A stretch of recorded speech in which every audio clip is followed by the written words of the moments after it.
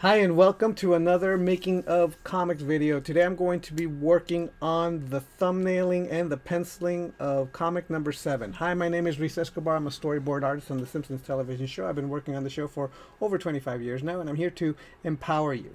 So this is my little introduction to what you're about to see. So in July of 2019, I released a video where I showed you my sculpting process of the environment for my comic. I did that sculpture in CG. I did it all in Blender. You could watch the whole video. But the reason why was because when I came down to having to thumbnail my comic, it came to a screeching halt. I didn't know what the environment looked like, so I didn't know exactly how the shots should look. I didn't know. I knew that there was a shot where there was going to be the money shot where you're going to get to see the entire environment. But because I didn't know what the environment looked like, I didn't know what the best place to put the camera would be to show the environment and then also to show the characters and all this other stuff. So it was really important for me to create the environment first before I even started thumbnailing anything. And then once I had it designed, built so that I could actually see it, then I could do the thumbnails. So as you will see at the beginning of this video, there's going to be the design is going to be on the left. I have a screen capture of the CG model on my little reference area of the program, and then I'm going to be doing the shots and thumbnailing my shots. Now you get to see the rest of the process. This is the beginning of the main process. So this whole comic, and here's the thing, this whole comic I started in March. So trying to get to the thumbnails, I started in March. I didn't release the video where I created the CG background until July. So it took me quite a few months just to get the CG background. And then on top of that, then I had to thumbnail everything. So in total, it took me 8 months to do this comic. Now, 8 months, not in real time, 8 months in the hour a day that I tend to work in.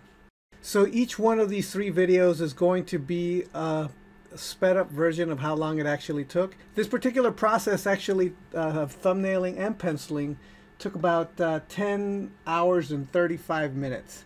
So that's how long this process took. But we'll speed it up to about 8 minutes so that you could see it all play out really quickly. So let's get started. As I said in the intro, you could see that I have the design over on the left. I have the script that you got to see really quickly there, and now I'm thumbnailing stuff out, trying to come up with shots for the comic, making adjustments to my script. Okay, so this shot took forever. I thought I had it thumbnailed out. I thought the very first shot was working, and it turned out it wasn't. So I went through the whole putting in all the panels and putting in all the dialogue bits. This first shot I even started drawing. I have my character lineup. I put in the perspective. I put in the really rough poses of what I wanted. And I even roughed out some really quick backgrounds, and then I decided I hated it. It didn't come out the way I wanted, so I went back to the drawing board and I started re-thumbnailing everything, and I came up with a different shot. I had some reference of how people help each other up from the ground, and I used it to help me draw this better. I always try to use as much reference as possible. Now, this background came from a previous background that I did, so it was already pre-made from a different comic, a different comic strip, and so I just reused it. And here I am tightening up all the drawings.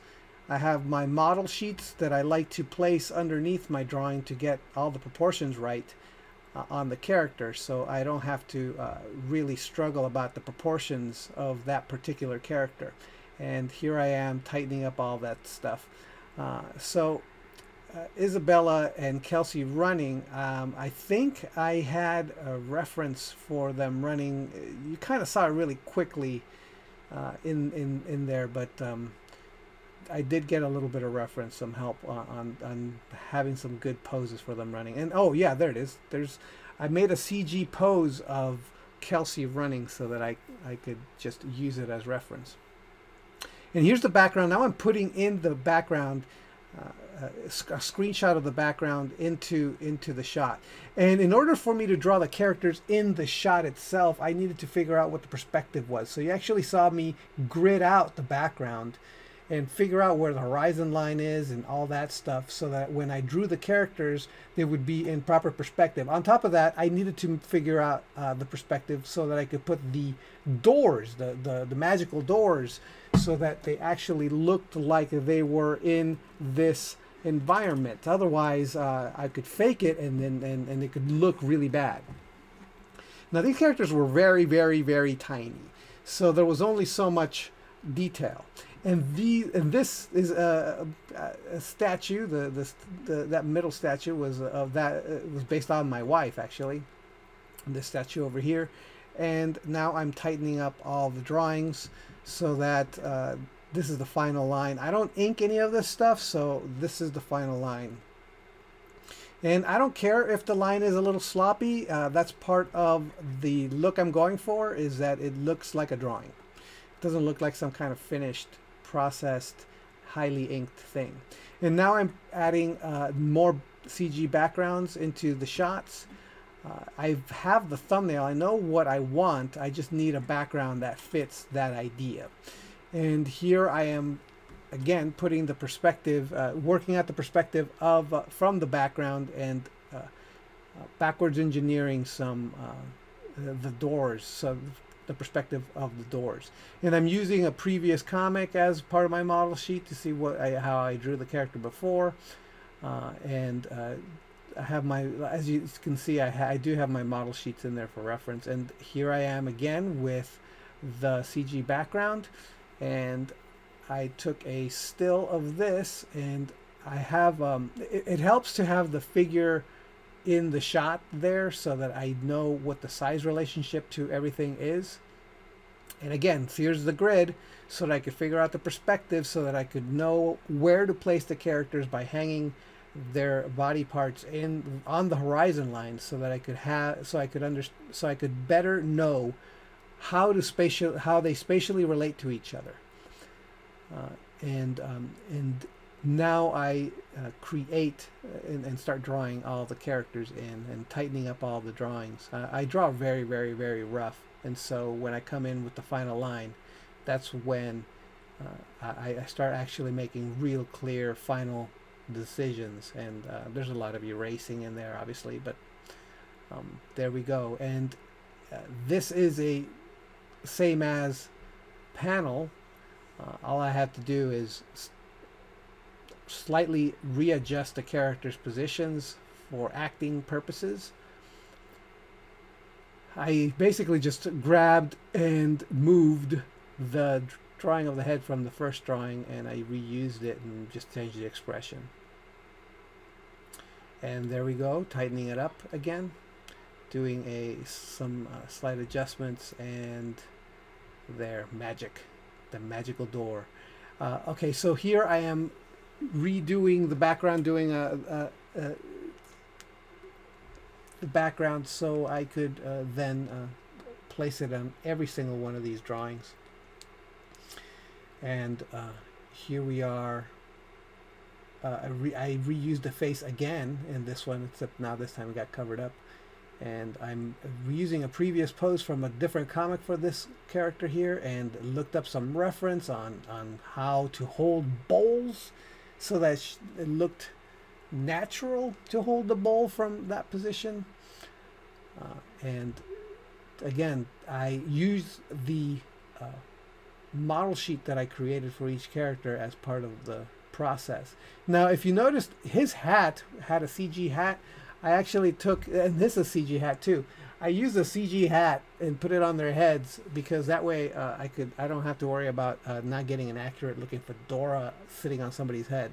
I find it really annoyingly tricky to draw fedoras, so I just found the CG fedora and I just place it in the way that I need it to look, and then I just plop it on my characters' heads, and then I just trace the fedora on there, and it helps a lot, quite a bit, and to speed things up, so I don't have to fight and figure it all out. So here is the thumbnails. So this is the originally this was going to be have like character reaction shots, and then I said I'm glad I didn't do it. There was no need. CG background again, and I just placed the character on there puking. And this was probably one of the easier bits of the drawing. All I had to do was mostly trace back and change some of the heads because it was a same as panels. And I didn't add any backgrounds here. There was no need to. I had already established where these two characters sat in space, so I decided to leave it blank. So it saved me some time. Okay, after this, I struggled a little bit with this guy's face, and actually, you know, this character's face, I eventually, and you can see me drawing my own hand there, eventually I changed that face, but that's it from me. Thanks a lot for watching, and I'll see you next time. Okay, bye.